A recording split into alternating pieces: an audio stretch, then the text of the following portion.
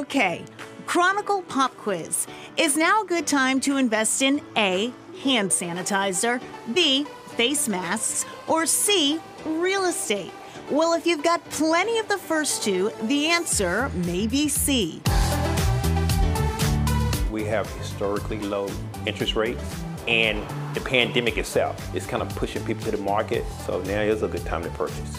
So once again, phase 3. 18-year veteran realtor Charles George says business has been booming despite the pandemic, particularly in areas that offer space to social distance. The Stoughton's, the Randolph, the Braintree, basically towns that have enough yard space and space to have really large homes are really hot. But these signs don't say for free. To shop in George's hot zones, expect to pay upwards of $400,000. A lot of people have a tendency to say, well, listen, I'm pre-approved for $500,000, so I'm gonna go out and spend every single penny of that $500,000. Factoring in additional cost is key.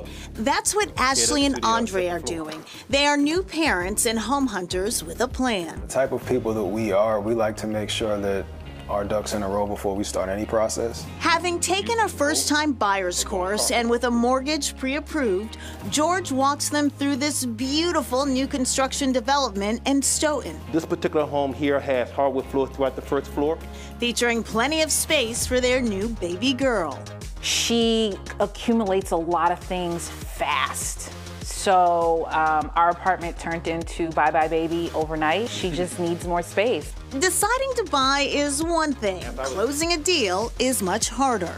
We sort of expected things to kind of slow down. It's been quite the opposite. The open houses that we go to are always crowded. You can fall in love with the house, you can put an offer on their house, and somebody might have loved it a little bit more than you did. It's this roller coaster of emotions. Fortunately, despite the pandemic, those emotions do not include a fear of house shopping. We have an excellent realtor who has made sure we've abided by all of the safety precautions when we go and see these open houses. The real estate market got all the Perel though. Because that's where all the hand sanitizer went. For sure. Yes. Let me turn off the lights and things. As this walkthrough wraps up, it's time for impressions. This checks a lot of the boxes in terms of space, in terms of neighborhood. I like this place a lot. Yeah, no, it's very nice. In the end, it may come down to numbers. The asking price, $694,900. A lot of money, but also an investment in their daughter's future. I remember my childhood home, and I can remember every nook and cranny, and I just hope that we can just give that to our daughter. I think the most excitement will come whenever we find our place and we have the keys in hand. That's when things really get exciting. If you can find one fixer-upper and develop it into a home, you get satisfaction. Here I would put like a dining room. Do it 12 times and you just might get a TV show. My name is Stella Frischman and I flip houses. Though you won't find Frischman on HGTV just yet, that is where she got her inspiration. I got into it because I was going through a divorce. And I was thinking, how do I make extra money? This is done, this is done. I looked at all those TV shows and it seemed to me like it wasn't so difficult. Frischman took out a loan against a property she owned in Brighton, giving her $3 million in cash, but one problem. I realized that I actually have to pay the loan. And I don't even have a property to flip. It took me about 3 months. On that first flip, a lot of things went wrong, starting with her contractor. He disappears to Brazil with my money. I basically was the contractor on my first home. Yet that trial by fire gave Frischman the confidence she now brings to projects like this Natick modular build.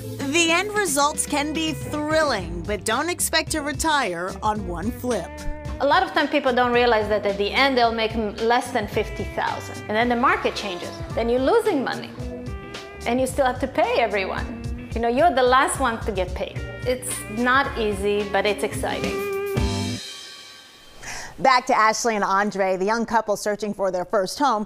They did not make an offer on that house they toured when we were there, but they are under contract on a different house in the same neighborhood. They're having fun picking out paint colors, fixtures, and all of the fun things that come along with new construction. Next, capturing your home's best angles.